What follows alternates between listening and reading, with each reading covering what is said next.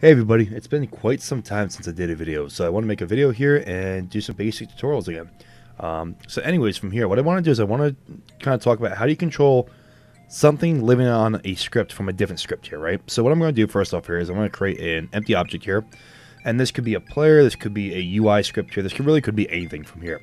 Let's just name this, I want to say object 1, and then what we'll do is we're going to make another object 2.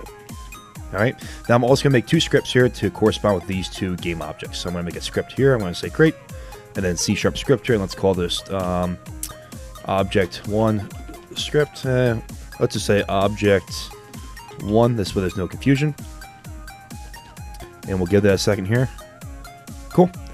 And we'll make one more here, create, C# script here, we're going to say object 2. Alright, this is actually from a different video from here, so don't worry about these two elements, only worry about these two. So what I'm going to do is I'm going to attach object 1 script to object 1, and then I'm going to attach object 2 script to object 2 from there. And let's go ahead and save this from here, okay? So what I'm going to do is I'm going to go into my object 1 here, and let's open up the script here, and let's just give it a basic element. So what I'm going to do is I'm going to remove the start and the update here, and we're going to give this basically just, as basic as it comes here. And let's just make it something like, let's pretend this is a player, and let's pretend they have, like, health. So let's pretend they have coin to it. So we're going to say a public, let's say int. I'm not sure why that's, okay, we're good now. Public int, and let's make this health. And let's set this equal to 100. All right? Cool. So this is living on the script, which is living on object 1 in our scene here. I'm going to drag this over. And if I go to object 1 from here, we can see it now that we have that living on that right there, okay? Now on object 2 here, I'm going to now open up this script from here, and we're going to make a method here that changes that health from object 1. So let's go ahead and get rid of the update. I'm going to keep start here because when I start the scene here, I want that to change from here. So if I just say object 1 here, object 1, and then I say dot health, and let's set this equal to something like 50 right now, okay? And let's go ahead and save this here. So right off the bat, we have a little bit of an error from here, and that's because object 1 isn't assigned. So what I'm going to do at the very top here, just like we would have a public variable like public int here, I'm going to say public. I'm going to move my cursor so you can see a little better here. Public. Now I could make an object 1 here, and I'm going to show you a few different ways to do this here. Object 1. So right now, essentially what it's doing is it's looking for a specific script here. Actually, I shouldn't do like that here. Let's call this object 1. Remember, this is the type, and this is the variable reference from here. This is the name of the variable, okay? I'm going to copy this, I'm going to paste this right here. So it's looking for a script of object 1 here, and that's going to update that variable living on this specific script from here, okay? I'm going to save this here. By the way, if you see that white dot, that means it's not saved. And then what I need to do is I'm going to go back to Unity here, to my inspector. And I'm going to go to object 2 here, and it's looking for an object 1 here. I'm going to drag this in here. And it's going to find the object 1 script living on that game object, and then it's going to update it from there. So if I hit start,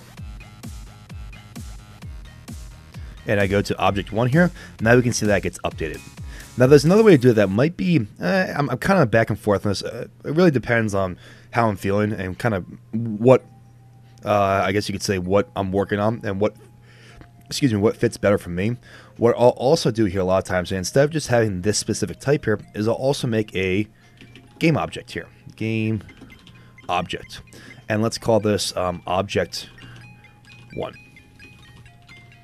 Let's spell right, object, there we go, object 1. Now this isn't going to work from here because what's happened now is instead of looking for the script, now it's just looking for a game object from here. Remember, this is the type and this is the variable name. So if I just try to access health on this game object, it doesn't have a direct access to health. I have to go through this script first here. And for a second I thought I spelled object wrong there, but I guess not. Sorry, my eyes are playing tricks on me here. So what I need to do here is let's go back to my script here. This line of code is going to be a little bit different. So instead of just doing directly .health here, I'm going to comment that out so you guys can still see it. But of course you could modify if you wanted to. I'm going to say object 1. So again, this is a game object. So if I want to get a component on the game object, I just say get component. Get component, and now we're going to put these in angle brackets here. So what type of component do I want to get here? I want to get an object 1 component. So this type of script living on this object here, and that's actually spelled wrong, object 1. Now after that, I need two parentheses here because it is called as a method here. And then what I want to do is I want to select the variable living on this script, which is living on that game object here. And I'm going to say health. And let's change this out to be something like 25. This way we can see the difference from there. All right, so kind of work your way backwards here. We'll work your way forward. Let's do both here. So I start at health here.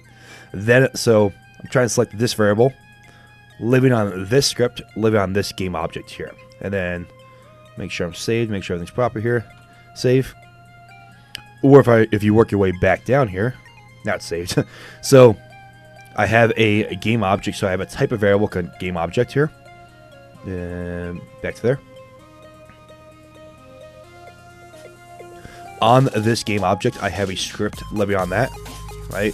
Game object 1 script, and then on that script, I have a variable.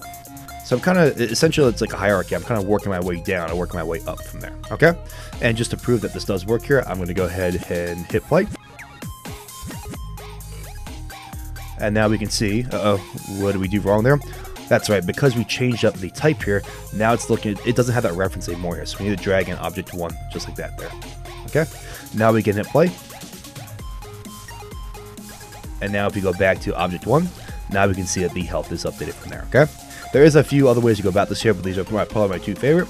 If you guys learned something, be sure to be sure to give me a thumbs up, comment down below, and subscribe.